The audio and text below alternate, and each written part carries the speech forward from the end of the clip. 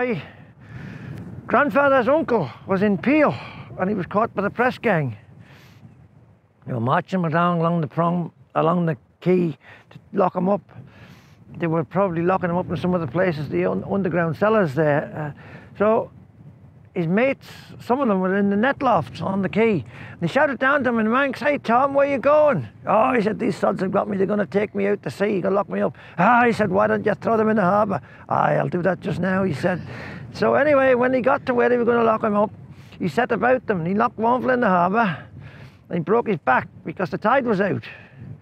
He laid the other fella out and took the keys off him and opened the door where the other fella he'd already had captured 3 or 4 other young fellas already locked up. So he let them out, opened the door. So he came home and he thought, well, it's no use going to stay up in the yard, he'd be a hunted man. Now this field in those days was covered in gorse, and when you think about it, from here he'd be able to see the English ship out in the bay that they were being transported away in. Yeah. So he lived in there must have been big tall high gorse bushes here. He lived in the gorse for about a month.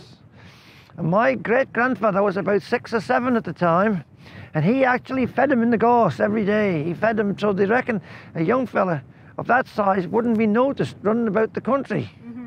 Now that was fine, but at one stage they did come looking for him, but he saw him coming. I don't know where he was, or he was given, somebody tipped him the wink that they were on the lookout for him. Anyway, this fella came after him, so what did he do? He up and he killed him. And I reckon that's the stone he killed him with. So what does it say, 1825? 1825, and his initials are on the back, TC. And what was his name? Tom Cannell. That's him. I reckon that's the stone we killed him with. He killed him, and what was he going to do with the body? Well, that house wasn't built in those days, so there was a lot of rough gorse and things down there, so we buried him. Just handy. He wasn't going to tell the nephew what he'd done with him, so he buried him.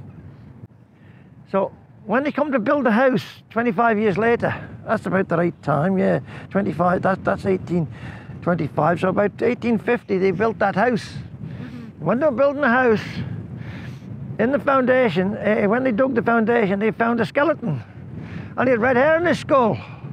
And that's the skeleton, that's the fella that he knocked on the head down here, I reckon. And anyway, they built the house on top of him, didn't shift him, he's still there. And he's still there, even today he's still there.